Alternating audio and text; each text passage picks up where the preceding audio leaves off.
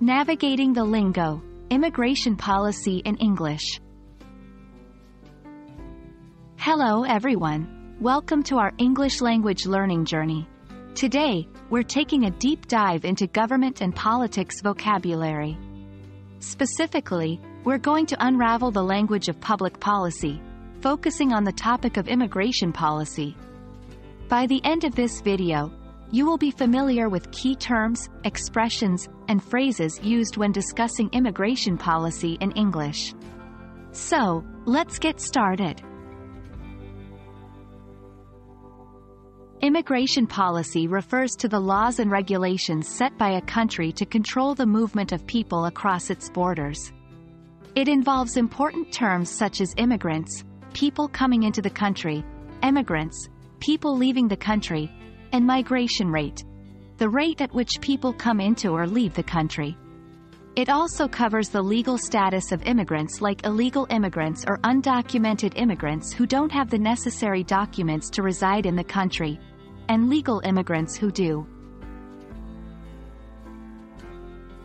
Let's get familiar with some specific terms related to immigration policy.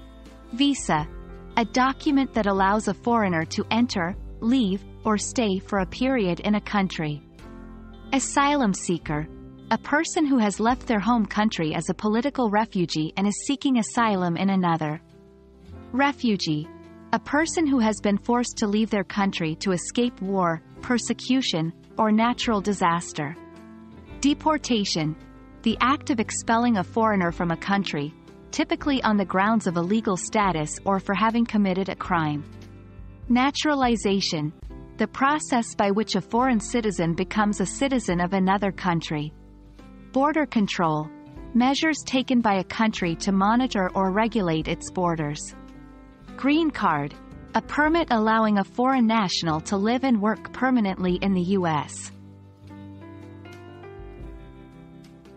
Now, let's use some of these terms in sentences to help your understanding.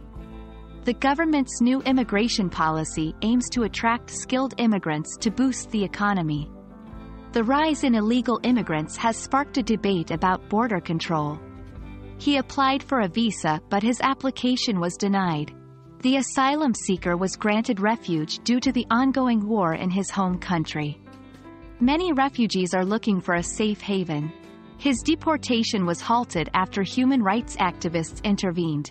After living in the country for 5 years, she started the naturalization process.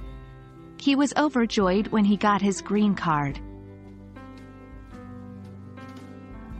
And that wraps up our session on the government and politics vocabulary, immigration policy.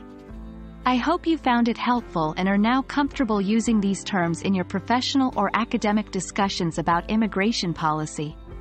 Remember, practice makes perfect. Use these terms and phrases in your conversations to cement your understanding. Until next time, keep learning and keep practicing.